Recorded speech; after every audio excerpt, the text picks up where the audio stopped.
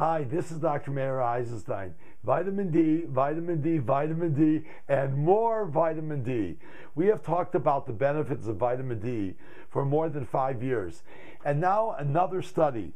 This one, which was reported in the Journal of Anticancer Research just in February of 2011, just a couple days ago.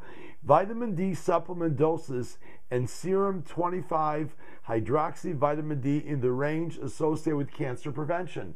They were looking at what ranges you need and how much you have to take. Amazing. The scientists who were there, who've done the study, Dr. Cedric Garland, Dr. Christine French, Dr. Leo Baggerly, and Dr. Robert Heaney, all are people that I have met, all these wonderful scientists.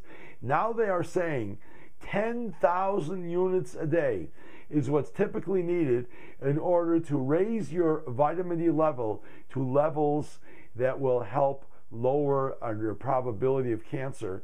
But also, it works in weight loss. You know how I've been much involved with our HCG protocol. I believe it's the same amount. It's the amount of vitamin D that we recommend in our metabolic syndrome and HCG weight loss program. You can read the study here below and link to the link. It's a free article that you'll be able to read all the scientific data.